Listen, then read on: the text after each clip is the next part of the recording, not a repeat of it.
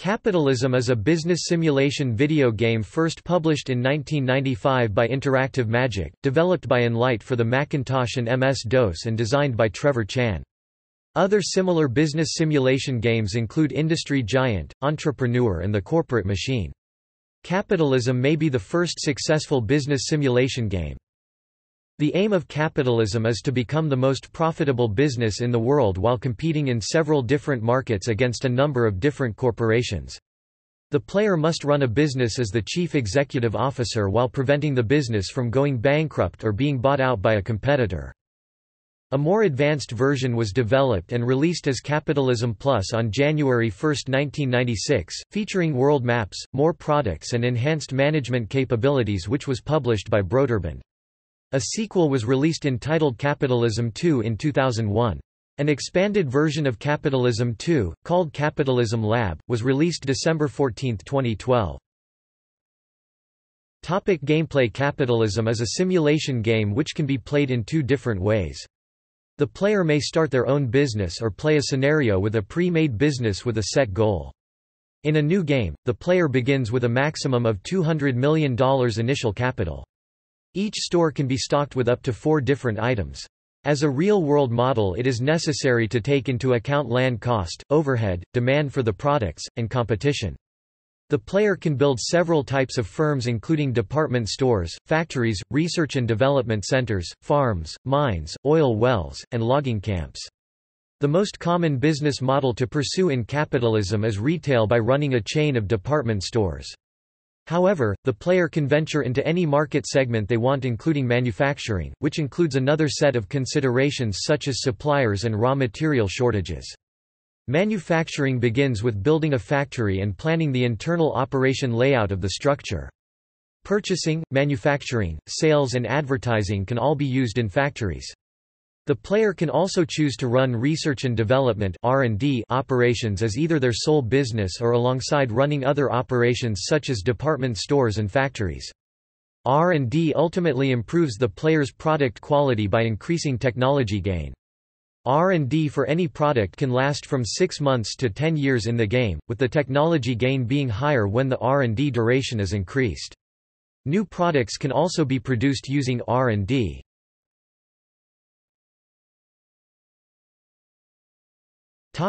Scenarios. Capitalism includes 17 scenarios with pre-made situations and businesses and a certain goal. The scenarios are generally more difficult to succeed in that competitors often have the starting advantage. Each scenario has a different goal and different environment and competitor situation. For example, the alternative challenge scenario restricts the market to 2 cities while in D.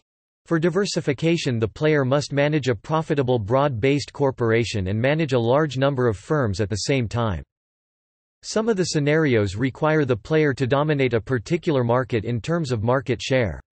For example, food dominance sets a goal of dominating the food industry within 50 years while earning an annual operating profit of no less than $20 million. In Fortress of the Beverage King, the player must dethrone the Beverage King James Zandman as the dominator of the beverage industry within 50 years. Most scenario games disable the stock market option in an attempt to make the player focus on completing the scenario goals. The initial capital given in each scenario depends on the difficulty of the goals set. Each time a player successfully completes a scenario within the time limit set and with all goals reached, they will receive a bonus score and be added to the Hall of Fame list.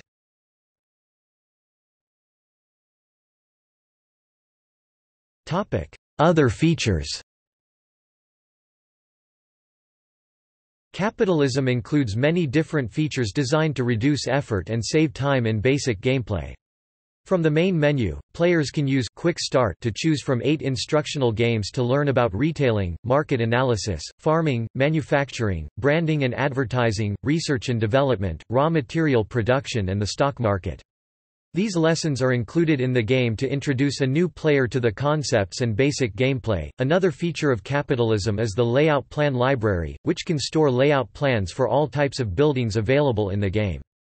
It enables the player to save previously used layout plans into a library as a record and then apply them to buildings to save time rather than creating new layout plans. Layout plans can be replaced, added, deleted or sorted.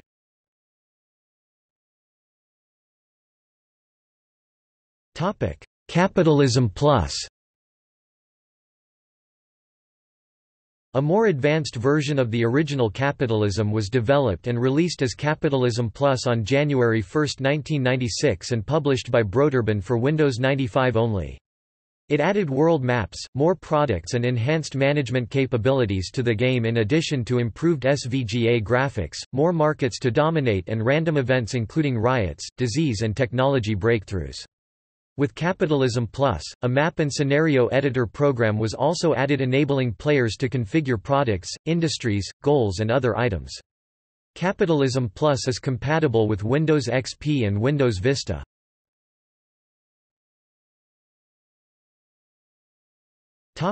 Reception.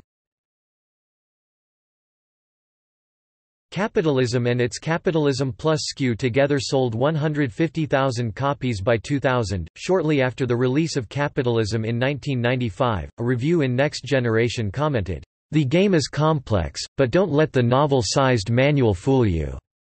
It may be daunting at first, but this is one of those sims that you'll play for hours without even noticing." The reviewer scored it 4 out of 5 stars. Capitalism also made appearances on the Discovery Channel, and CNBC TV cable. In 1996, Harvard University and Stanford University began using Capitalism for educational purposes. Professor Tom Kosnick said, "Capitalism is a world-class, hands-on learning experience I've used at Stanford School of Engineering and Harvard Business School. Gamers not only learn the subtleties of growing an entrepreneurial business but also learn about leadership and team building necessary in any business situation." On October 21, 1996, Businessweek reviewed Capitalism, saying, "In 2000, Computer Gaming World named Capitalism among the 15 most difficult games ever, saying, 'Capitalism is so complicated it should come with a free MBA in every box.'" The magazine has also praised the game as highly enjoyable and addictive. PC Gamer nominated Capitalism as the best simulation of 1995, although it lost to Apache. Notes